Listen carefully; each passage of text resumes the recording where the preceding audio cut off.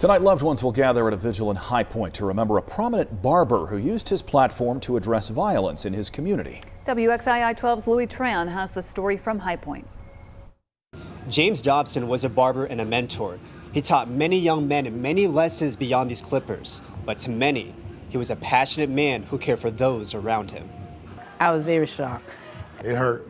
It hurt a lot. It really touched me, man. I really loved Mr. James, and everybody in the community did. Friends are remembering James Dobson, who died from a heart attack last Sunday.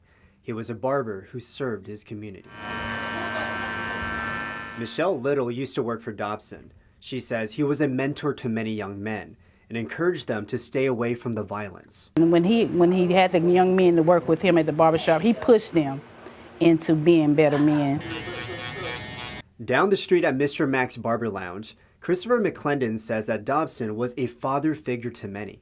He would teach you through the Bible, basically.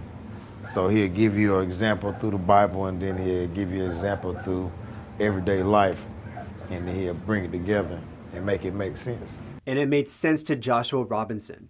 He says Dobson taught him about financial literacy, but his impact could not be measured by numbers. It helped me save my life and just helped me turn my life around for the better. A man who devoted his life to help others, and now his legacy lives on within the community. He had a caring heart. I saw him where he even owned apartment complexes where he allowed people to stay there, and some of them didn't have money, but it didn't bother him. That's how Mr. James was. He would still allow them to live there. So that's the kind of man that he had a heart of gold. He really had a heart of gold, that he really wanted to help the community. The vigil will take place on Greensboro Road and will begin at 8 p.m. In High Point, I'm Louis Tran, WXII 12 News.